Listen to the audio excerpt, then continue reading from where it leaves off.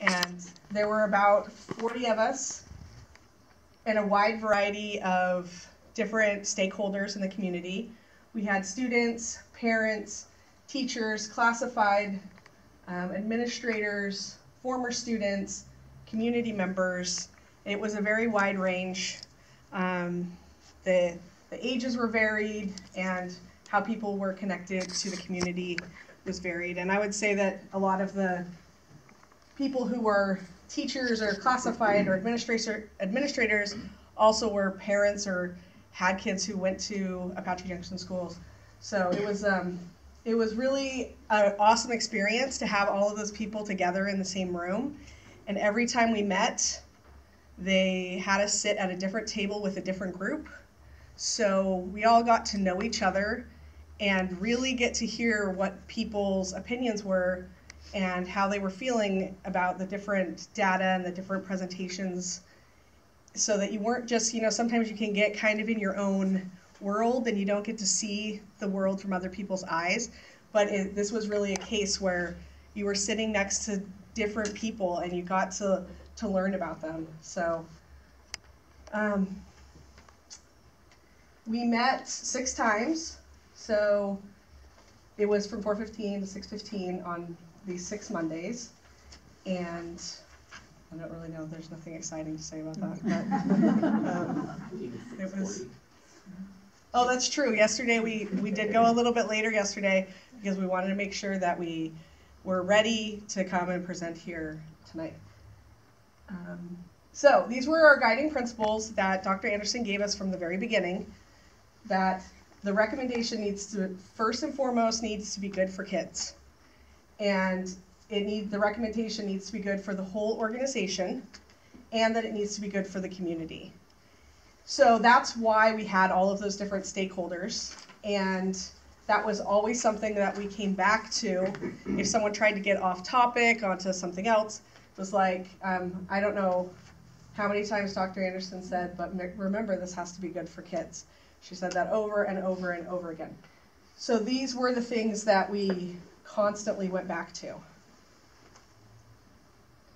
So our recommendation aligns with those 3 principles, and we're going to present 2 calendars, a 4-day and a 5-day. And we reached a consensus, which we'll talk about later, about which one we preferred or which one we chose as the committee.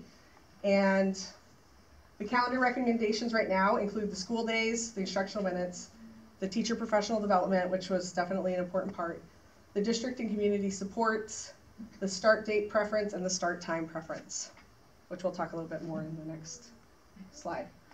So we were talking about a 4- and 5-day calendar, but one of the biggest concerns that kept coming up everywhere among the people on the committee and in the surveys is about the school start times.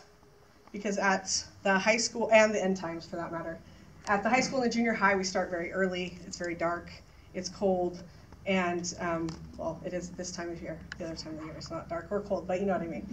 And this was a very big concern, that we don't start before 7:15, and that when that does happen, that we don't have our elementaries ending after 4 p.m. So kids aren't getting home at 7 o'clock at night. And then the other things were the instructional day, that we need to make sure that our instructional day is cohesive, that we have the opportunities that we want our kids to have, that this can be the best education that they can find. And parent-teacher conferences are something that we have kept at the elementary school, but we've had to go away from them at the junior high and the high school. That was something that there was a strong voice to say we need to have that come back at the junior high and the high school. And maybe we need to have it twice a year, where we had gone down to once a year. That's something that we were looking at.